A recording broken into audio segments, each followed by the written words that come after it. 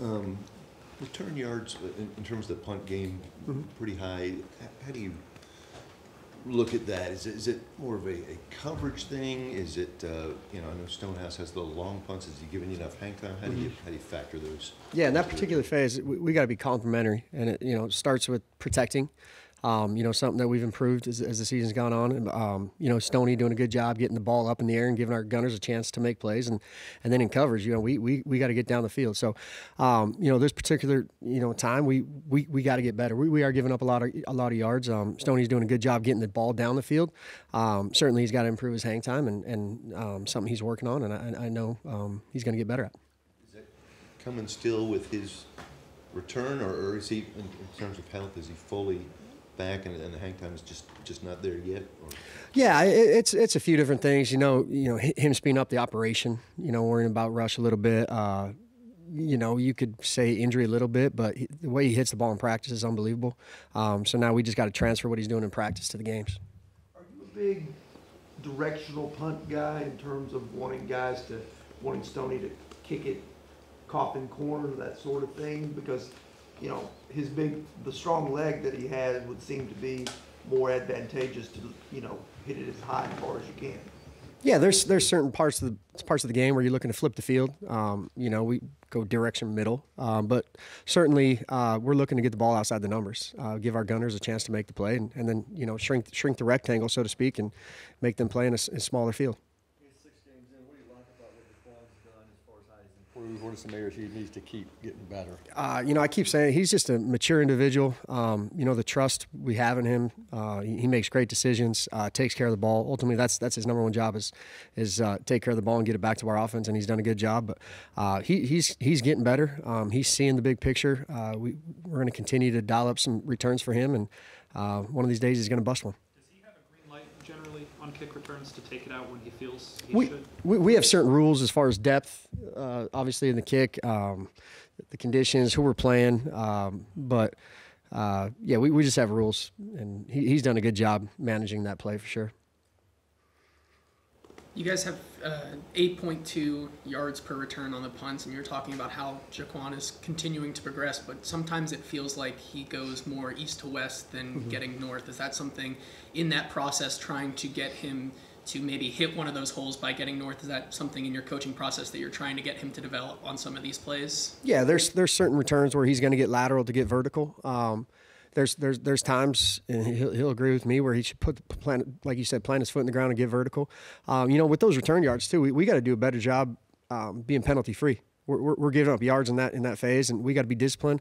Just coaching the fundamentals and preaching that, and make sure guys understand that, hey, these are costing us yards that ultimately are affecting field position. So, Q's going to continue to get better, and we have the utmost faith in him and like where he's at. What's the week, I guess, been like for you this week? I know Brian said yesterday you could try to trend towards going with Mason again. How do you divide the reps and try to help Will progress, even though he's not getting as many reps? Yeah, so Will took a couple of reps yesterday. Didn't really throw very much. He'll take a few more today, but Mason's going to get the lion's share, depending on Will having some sort of miraculous jump, feeling a lot better. He's still just really kind of fighting some soreness and things like that. So it'll be mostly Mason for today, and that's how it's going to kind of go. So he'll take the lion's share of the reps. Regardless of who's back there, it seems like, every game, if you look at, like, coach's tape, there's 4 or 5 plays where guys are wide open. Oh, yeah. And the reads are there. Like, how can you get these quarterbacks to see that, deliver it, and execute the way it needs to happen? Mason did a good job in the first half especially. He had a couple of those guys and really got the ball out on time. He had the third down to Tyler, which was a pretty tight window throw. And so those reads, he's hitting those ones quick. It's kind of a consistency deal of just hitting it every time. And, the other one was where we ended up getting the sack fumble. They ended up playing man coverage, and they kind of kept adding on. And that's kind of experience with Mason, and he's got to kind of speed up his process and hit him on that one where Ridley's kind of running wide open for an explosive gain. And instead of being an explosive gain for us, which would have been a 20-yard gain for us, it ended up being a 20-yard loss. And avoiding those plays are really kind of the difference for us between being a really good offense and just being where we are right now. How much can Will being forced to sit and stand up on the sideline and watch maybe help him in terms of his understanding of how the routes are unfolding and being able to process things? Well, Will's been doing a great job, kind of switching roles with Mason of really being supportive and kind of a second set of eyes after every play. So, Will stands right back there every snap. And I do think it's kind of now that he's been able to step away from it, get to see it slow down. Okay, this is what I would do. This is how I would go with this. Okay, I look at that safety rotation went that way.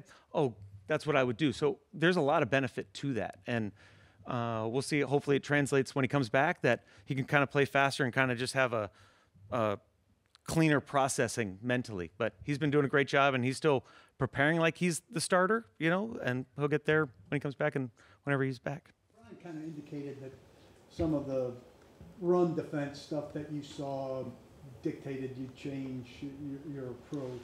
A little bit. Meanwhile, Next Gen Stats, you familiar with them? Yeah.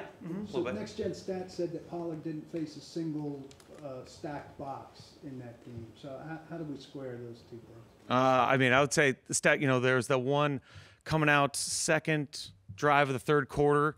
It was 1st and 10, and we ended up handing it to Tony on the left side, and they brought that Will free safety blitz into that. That's a pretty stacked box. So there was certainly 8 guys on that one where we ended up losing 3 and got behind the chains. So, yeah, I know Next Gen Stats, sometimes they have different maybe models, but there was certainly a lot of people around the line of scrimmage. If there's any silver lining, I guess, to DeAndre getting traded, does that in some ways force Will or whoever's playing quarterback to kind of increase the connectivity with other receivers like Calvin and the rest? Yeah, the good thing for Mason is that Mason's been, really been going with all these guys, and then some of these guys that are going to get moved up, whether it's Mason Kinsey or Bryce Oliver, and, Nick Westbrook's been taking some of the scout team reps too at times. So he's got a really good relationship with those guys, and all those guys were here all at training camp. So we feel pretty good about those guys stepping in pretty seamlessly. But certainly DeAndre was a favorite of Will, so I guess correct. When Will gets yeah, so when Will gets back, but again, DeAndre missed all the camp again. So it's like he's got a lot of reps with these guys, and none of these guys are kind of off the street. They've all been around, been in the program for a while, so we expect them all to kind of hit the ground running. Are there examples from the Buffalo game where it was noticeable to you that Mason didn't have those practice reps? We hear so much about the stuff mattering in the film room, but just how important is it that he's getting those reps this week? It's really important because last Wednesday he didn't take a ton. They really split him and Will, and then Thursday Will took a majority of them before we kind of decided he wasn't going to go.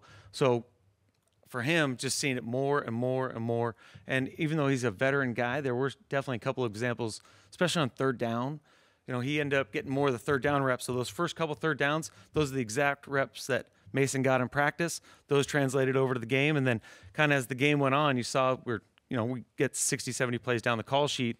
He hadn't had as many turns at some of those, and some of them were game plan looks against Buffalo, and he hadn't gotten them all full speed because he can't get them all. So there was definitely, as the game went on in that third and fourth quarter, you saw he didn't have as many of those reps.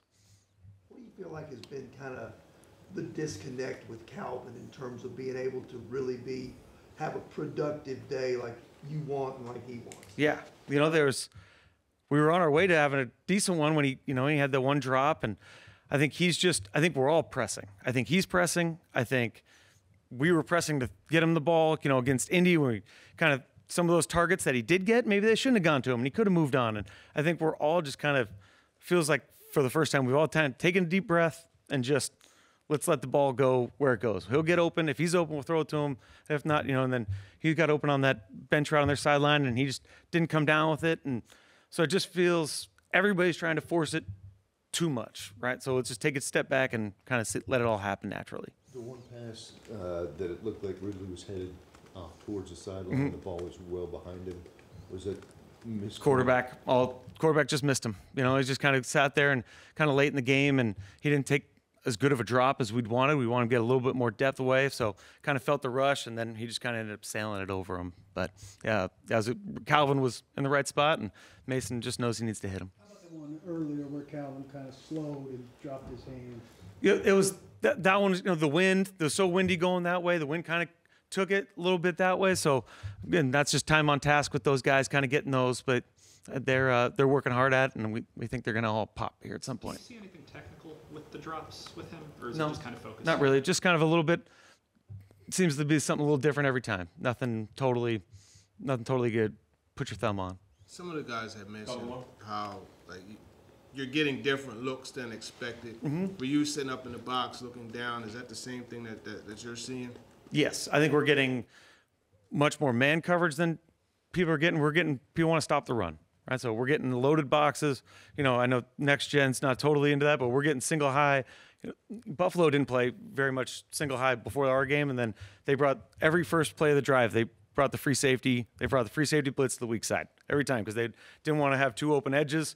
So that's kind of was their plan, which they hadn't done that in a year pretty much. So we're seeing some different looks, and then we've got to be able to adjust. So some of that's simplifying some plays and kind of just saying, you know, these so we can block them into all the different looks rather than we think we're always going to get quarters. This is how they've played bunch the whole time. So that's kind of been a focus for us this week of, okay, what could they do if that's their plan is always to kind of load it up on us and try to stop the run. Those times where you do get, like you mentioned, the safety blitz, Yeah. now all of a sudden the box is loaded. Hey, how do you guys go about making that adjustment to the adjustment? So there was two. So, you know, we got the play to Chig, right? So we ended up throwing that play to Chig into the boundary, right? So we ended up play action, ended up sending the back right to that guy in the play action, which was a good one. And then we had the other one where we ended up getting D-Hop got the defensive holding, same thing. So now that free safety is kind of losing that area because he's now blitzing. So we had an area to attack. So that was kind of, we ended up getting two good plays off of that, and we missed a third one a little later. So that was kind of the adjustment on the fly as what we were getting. How much are you having to kind of, as you guys put the game plan together, kind of adjust maybe away from what you want to do because with the problems they've been having on the right side of the line, being able to block things up long enough for those plays to work? Yeah, that's goes into almost every play. We're thinking about protection first. So protection's number one. If we can't protect it, we really can't throw it, right? So if that guy's going to be in a one-on-one situation and we got a big deep drop down the field, it's probably not real advantageous for us. You know, and then if you're always chipping and helping the right side, it always affects the spacing and kind of distribution of the routes. So all that factors into pretty much every pass and almost all our run formations too, because they all got to marry up. We don't want to be just, we're always got this look when we're going to pass it and help the right side or help the left side or do those things. So it's really kind of been a concentrated effort from everybody to make sure it all looks the same. Odukoya and DMR been doing in terms of practice squad progress? How have they looked? They've been doing great. You know, they Tommy O got in the first game the other day, and you know it's just hard to play four tight ends. You know, so we'll see when he gets up again. But he's been doing a great job, kind of really taking that Y spot and kind of growing that way. And then DMR is doing just kind of the same things we all saw during training camp. And I know those guys are anxious to whenever they get their chance. Jerome Baker. Jerome, you know, throughout his career, he's been a guy that, you know, he's sideline to sideline. He's a tough guy. He can cover in space. You know, he brings some explosiveness. He'll be a good piece to try to fit into the defense. So, you know, when you get to this time of year where guys are starting to get traded, now you got a locker room of guys thinking, you know, maybe what if I'm next? Do you address that with your guys? Do you feel like you need to? I mean, it's part of the National Football League. You know, in the National Football League, the only people that own the seats are the owners, right? So those seats are a revolving door. As long as you're doing what you're supposed to do, you take care of your responsibility, you play as hard as you can. When you're out there, you don't worry about that. And then if someone gets traded, it's next man up. That's why you're preparing. That's why we coach. That's why we coach the way we coach and try to prepare these players to play. So whoever's out there, there is no excuse, all right? And it's our objective to coach them and try to get wins. Jerome Baker, somebody that you can plug and play, can fill that void Ernest leaves behind, or do you revert to Gibbons here for a little bit? We'll see how it plays out. I mean, he just got off a flight from Seattle this morning. You know, he's been in the same defense, obviously coming very similar terminology coming from Seattle. So some of the stuff is a lot different in terms of terminology, but I think if you can make it as same as, you know, he'll be able to pick it up. But we'll see how it goes. Today was the first day he's been in the building, and we'll move from there. Daryl Baker do on Sunday, and if he's a guy kind of for a while moving forward, what's your confidence level like in him? Well, I thought he played well. You know, he was provided an opportunity, and no one's better than the opportunity. He made the best of it. You know, he made some plays when he needed to make some plays. He was sound. He was disciplined in his job responsibility. And, you know, we'll see how he handles it this week. You know, every week it's a new opponent. They present different problems, and you got to be up for the challenge. But I was pleased with the way he played last week. The numbers would suggest, I guess, that Jefferson isn't having as much impact in the pass rush as he had before. Does that resonate with you, or is that a misleading stat? What do you? I think it could be a misleading stat. You know, when you look at teams against us, the ball comes out pretty quick. It's getting spit out real quick. We play a game where we're getting a lot of get back on track situations, or we're getting a lot of tackle for losses, and they're trying to either run the ball or get the ball to get the yardage back. You know, I think also I need to pressure a little bit more in spots to try to create some more 1-and-1s with those guys. But, you know, he's been where he's supposed to be. He's doing his job. You know, he's been that anchor in the middle of the D-line, and, you know, I'm pleased where he's at. Seems like Pressure, Jeff you can mean, do. I guess adding. By pressure, you mean adding guys to the rush? Yeah, probably adding guys to the rush. Yep. Seems like Jeff can do no wrong in the eyes of anyone here. You watched film of him in the past. Wasn't he significantly more impactful previously? Well, I think, you know, Jeff also had an injury as well, you know. But I think Jeff's doing his job. He's playing within the framework of the defense. I'm happy where he's at. Can everybody on the defense, including coaches, do more? Yes. All right, that's anybody in their profession. But where he's at, he's playing sound football. He's stoning the run. It's hard to run in the interior line against us. And, you know, we all got to find our touches. Him rushing isn't him. It's everybody working as one. So when everybody works at one, you get one-on-ones, you get opportunities. And then when you look at it from a big picture standpoint, everybody slides to Jeff. The slide goes to him. So when you look at it from that standpoint, he's the one that's getting the double teams. Okay, so you gotta understand that as well, because he's the bell cow on the defensive line.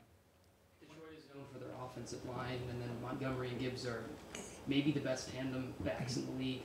What's it going to take for your unit, especially up front, to kind of slow that run of the game down? We got to play our brand of football.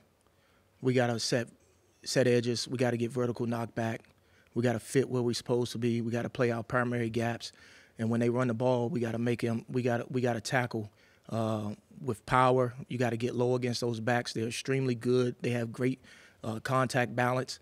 So we got to play our style of football. You know, we're going up there, and it's a very good team.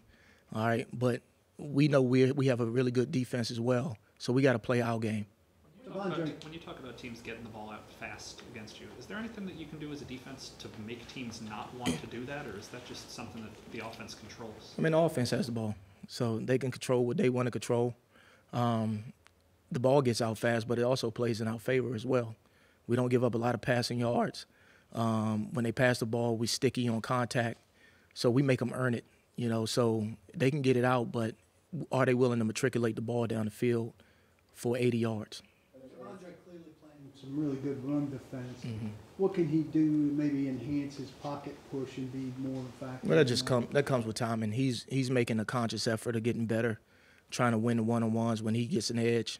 You know, that's a big thing for this week for him is, you know, dominating the A and B gaps if the slide goes away from him, winning on the edge and affecting the quarterback in the middle of the pocket. Brian indicated maybe give Cedric one more week, make a decision on him next week. What have you seen from him since he's been here, maybe since he came back? Well, you know, Cedric, he's a student of the game. You know, he's trying to pick up everything, but like everybody else, I've never seen Ced play with pads on this year. So, you know, he's out there training, and if the opportunity presents itself for him to play, he has to be ready for it. But, you know, he didn't get any plays or any full padded contact during the offseason. So, you know, we'll wait to see if his opportunity comes. We gotta have him prepared, and he has to go out there and perform. Talk about complementary football. You have a top defense, lots of 3-and-outs they're getting off the field, but how realistic is it for that to translate over to the offense and have an effect there? When we go out there, no matter what's the situation, we got to line up and play football. We got to line up and play. And if, you know, one of the things, if we're getting stops, we got to keep getting stops. It's no excuses for us. It's about the discipline for 60-plus minutes of football. And if we play disciplined football for 60-plus minutes, we're pretty good defense. You guys have done a really good job of kind of stopping the bleeding a lot this year, like whether it's been after a turnover or not letting too many scores. What do you think was different in that second half against Buffalo that seemed to spiral? Yeah, I think, after coming out in halftime, we played extremely well in the first half. Honestly, we gave up 2 plays. You look at it, they had 90 yards. If we stayed disciplined in coverage, they probably would have had 30. So, we felt good about what we were doing coming out. And, one thing happened, led to another, and we kind of got on our heels. And that's where, me talking to the defense, it's about bad things are going to happen, but can you slow your heartbeat down? Can you calm down? Can you just focus on the next play? I think that we kind of got a little bit out of sync, right? Trying not to mess it up instead of just playing good football. And I think it kind of spiraled a little bit after that. But guys learned from their mistakes. We had some guys that didn't play as well. They learned from it because you never really fail in anything you do. You just learn from it. And I think that even though we lost the game, it's going to make a lot of people better going forward on how to handle adversity, how to settle in when things get tough, how to refocus, rededicate on the little things, because those are the things that's going to get you through the game. Being the second time, there was a mix-up in coverage. Coleman had the big play the week before with something else, but I know you talk about obnoxious communication. Was that a communication issue? On the first explosive? The 44-yarder Coleman had. Well, what happened was we were in thirds, and Jarvis came off. Jarvis thought he threw the ball. He thought that the quarterback threw the ball, and he spent off the coverage to go tackle a guy in the flat. But he just has to stay in, worry about his responsibility and stay over the top. Because if he's in a third and he's just playing his responsibility, they don't even throw the ball. And you talk about ticks of time. I mean, we were in his face in that moment as well. So it was one of those lapses. It was, a young guy trying to make a play instead of just being where he's supposed to be. And those are one of the experience, for him, because everything's brand new for him. And it hurts throughout the course of the game. It hurts when it happens. But if you look at it from a big picture and the development of a young man, he'll be better from those moments.